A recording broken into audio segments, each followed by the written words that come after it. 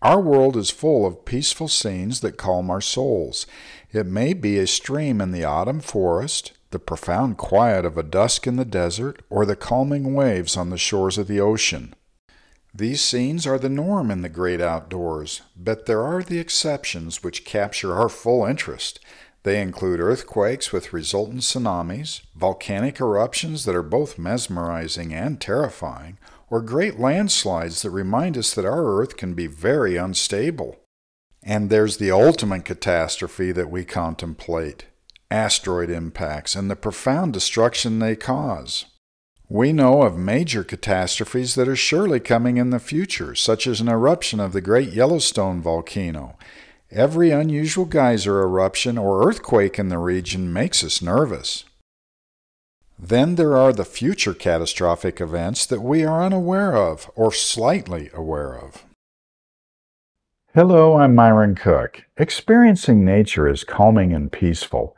The vast majority of us have never experienced a catastrophic geologic event, which gives us a sense that somehow the Earth is geologically stable, even though we know that there have been numberless catastrophic events in the past, and most certainly numberless ones in the future. In this video, we'll explore one of these future events that has incredible consequences for the eastern United States and parts of Canada. And we'll also investigate whether this fascinating earthquake that occurred in 2024 in New Jersey, whether it is an early indicator of this event. Let's get started. Most of us are pretty familiar with the basic elements and processes of plate tectonics. We know that oceanic plates can plunge below continental crust in subduction zones, creating volcanoes above. We understand that this process forms the great ring of fire that surrounds the Pacific Ocean, as shown on this map of earthquakes. Furthermore, we know about spreading ridges where new oceanic crust is formed, like the Great Mid-Atlantic Ridge that has created the Atlantic Ocean over the span of some 200 million years. These two main processes of plate tectonics result in the plates continually moving. Even with all the evidence and knowledge we have of these processes, it seems impossible that the stable ground we live our lives on is continually floating around on the globe. You know, even for me, I have a hard time getting my head around the concept that the plates, the continents, are moving around on the Earth, banging into each other and diving under each other and all that business. And I find it helpful to scale things down to a size that I can kind of get my head around. And I've done this before. I've used this exercise ball here to represent the Earth and scale it down to this size. Now, the continental crust is about 25 miles thick or so. It varies, but with it scaled down to here, to this size, how thick would that continental crust be on this exercise ball? Have you got a thought? Well, it is 11 pages of printing paper thick. That's how thick it is. Now, think about the oceanic crust. Well, it's 2 pages thick. Wow. Now, with that in mind, I hope you start to get a feel of how fragile these plates are. And with all this energy, so imagine this ball being the Earth and all that heat within, you know, sometimes molten rock in here, and these tiny thin plates on the surface. Yeah, it's pretty easy to imagine how they're moving around and quite fragile, isn't it? With this perspective, the lava lake that often forms on the Kilauea volcano of Hawaii can be a small-scale example of many of the plate tectonic processes. A thin, cooling crust of lava can represent new oceanic crust. It's apparent this surface is quite unstable, with fractures continually forming, and areas of new crust formation are constantly changing. Also, pieces of the crust dive into the molten lava below. For good reason, we focus on the dramatic examples of plate tectonics, such as India slamming into Asia at high rates of speed to form the mighty Himalayas and Tibetan Plateau.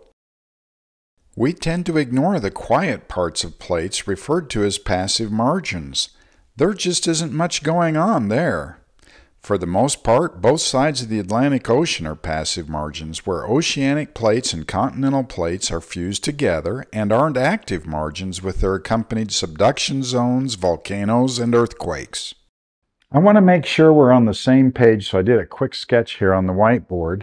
Cross-sectional view. Let's focus on the top first. I've put my handy little tree here to make sure we know we're looking sideways. And we see continental crust represented by these two black lines here, and convection within the upper mantle that we're familiar with. And because of this convection, it creates tension on the continental crust and pulls it apart.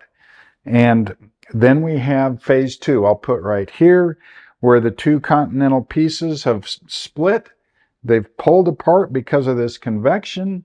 And of course, all that molten rock is coming up at the center area here, the ridge, like the Mid-Atlantic Ridge would be a modern example, creating this new oceanic plate, oceanic crust, and represented in the green here. And it's kind of welded right onto the continent on both sides.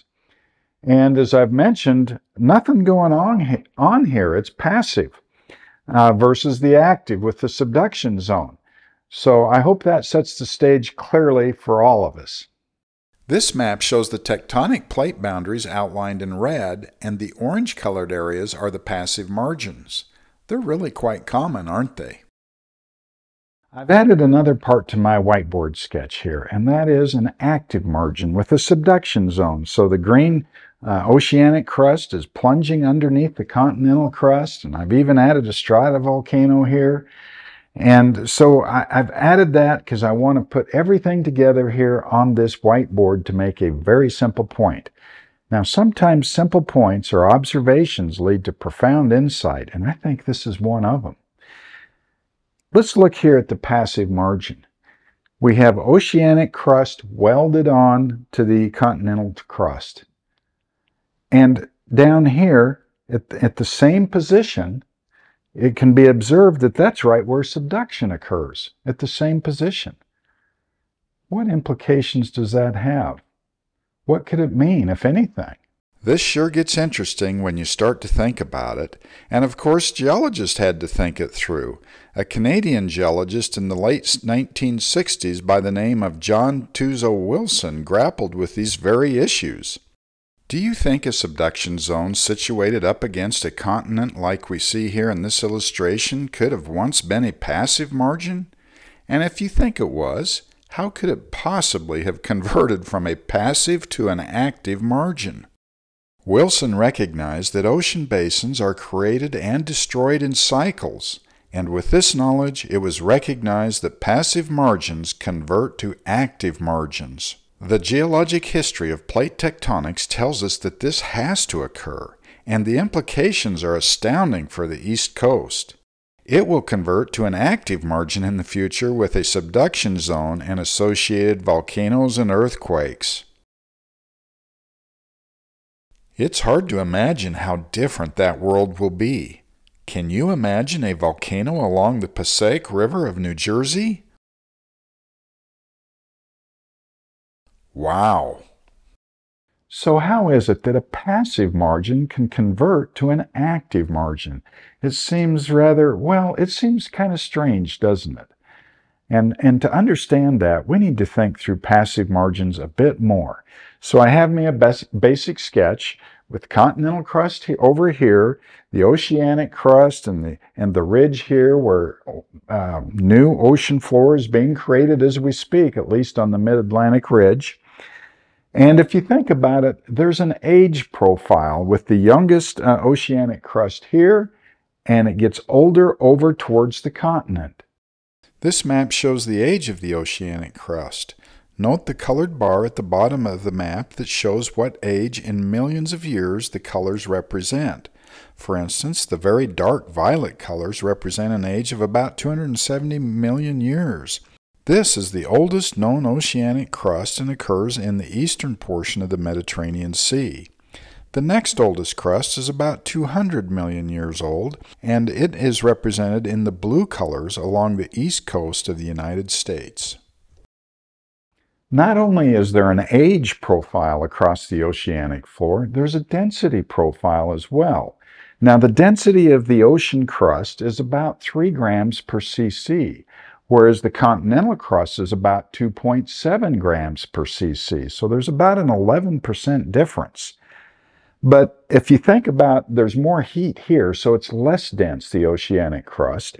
And as you get closer to the continent, it becomes somewhat more dense. So the average, I said, is 3.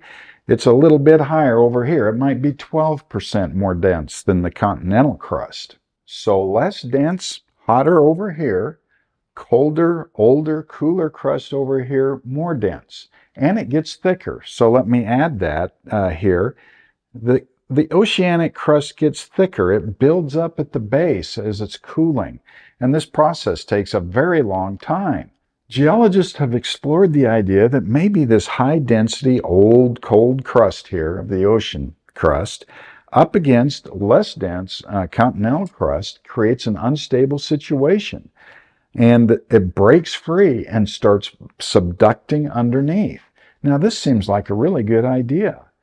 But as they've modeled it and explored this concept more, most geologists have decided that, well, it's not enough to do it just from the density contrast alone. It's certainly helpful, but we probably need more. We've got to think about this a bit deeper, don't we? So I've made another sketch on my whiteboard, and we're going to go back to about 450 million years ago, at least in the upper part of my sketch here. Back just before Africa, over here, collided with North America. So there's very little oceanic plate. We've got a subduction going. The oceanic plate is being gobbled up, and it's going to collide and form Pangaea, the supercontinent Pangaea. And of course, it forms the Appalachian Mountains, or Appalachian Mountains, depending on where you live. And so this is the stage 450 million years ago. And about 50 million years later, interestingly, it breaks right in the same place. It's called rifting. So it rifts right more or less where it collided to start pulling back away from each other, these two continents, and form the modern day situation. So, and that's represented here where we have North America, and at least I've put in half the Atlantic Ocean with the spreading ridge, the mid-Atlantic ridge down here after this separation. So that sets an interesting stage for us to think about. Interestingly, I think this slab could play a role, this 450 million year old slab that's coming down here. It could play a role. How could that possibly be? Well, let's think this through here. This is just before the collision of the continents to form Pangaea. We have the slab, the subducted slab here. And what happens after the collision? Well, it's still hanging around, most assuredly. It would take a long time to melt this subducting slab here. And then we have rifting occur, where new oceanic plate forms in the same place, essentially, creating the Atlantic Ocean. What's going on with the slab then? Well, it all comes down to, well, how long can it hang around? Well, it turns out that there's evidence, plenty of evidence, that parts of this slab continue even today. So I'm going to sketch that in a bit of a ghost here. So here we have a ghost pieces of this slab going down. And of course, it continues to sink deep into the mantle, these pieces of the slab. Some of them, I'm sure, are very large. And they have yet to melt. That's pretty amazing. The evidence indicates that or suggests that. Now, again, what does that have to do with this passive margin here converting to an active margin? Well, I want to go back to the subduction here. If you think about something that's diving down, if you had a bucket of material that's say like honey or something, pretty thick, and you put something that kind of just sinks slowly down into it, it pulls around that object. It has a pulling force that creates, in this case, the upper mantle is kind of being, it drags along with it, and it sets up almost like a convection cell like we have here. It's flowing down along with it. And that, of course, would be the case here, too. There's still some force from this sinking down, and you've got some pull, some flow within the mantle that's tugging right on this passive margin. And now you know where I'm going with this, don't you? Because it has enough force to break that passive margin free from here. Of course, the density differences help that we've talked about. It pulls it free and creates a new subduction zone, the early phases of it. So that is a very strong theory for how these passive margins convert over to the active margins. I want to make something really clear because I know some of you are already asking this question. Why didn't this break free earlier? After all, we have this pulling force all the time throughout history. Great question. And I mentioned it, using density, but I want to focus on that just a bit more. The older this plate gets, this oceanic plate up against the continent. Remember, we have very old oceanic plate right here. It's more dense, and it also gets thicker, so that's even more force. And at some point, this density contrast force combined with what's left of this together breaks this free. As one would expect, there would be a lot of earthquakes associated with the oceanic plate breaking away to start subducting. This brings us to the 4.8 magnitude New Jersey earthquake that occurred on April 5th of 2024. It was the strongest one in New Jersey since 1783. Could this earthquake, or any of the others scattered down the coast that have happened over the last 50 years or so, be the first signs of the conversion of the passive margin? It's kind of fun to think about, isn't it? But it's one of those questions that's impossible to know the answer to. Who knows? The model we've discussed for the conversion of passive margins to active ones seems quite viable, doesn't it? But there are often multiple working ideas, and it turns out that there's something going on some 1,700 miles to the south that it could explain the future of the East Coast even better. The Lesser Antilles Islands of the Caribbean turn out to be very interesting. These islands are a volcanic arc being formed along a subduction zone where the South American plate is being subducted under the Caribbean plate. There are 17 active volcanoes in this arc. Looking at the bigger picture, we see the subduction zone in relation to the passive margin of the eastern seaboard. Do you think it would be possible that the subduction zone propagates northward and connects up to the passive margin in the future? I like to think of the subduction zone as a giant tear in the Earth's surface, which creates a zone of weakness that could propagate to the north or the south, or both directions for that matter. Some geologists who are experts in plate tectonics believe that this will occur. In the end, we don't know exactly how or when this will occur, but geologic history informs us that it will happen. And just maybe the New Jersey earthquake is an early indicator. I hope you've enjoyed this video, and if you did enjoy it, would you consider subscribing? Thank you for watching.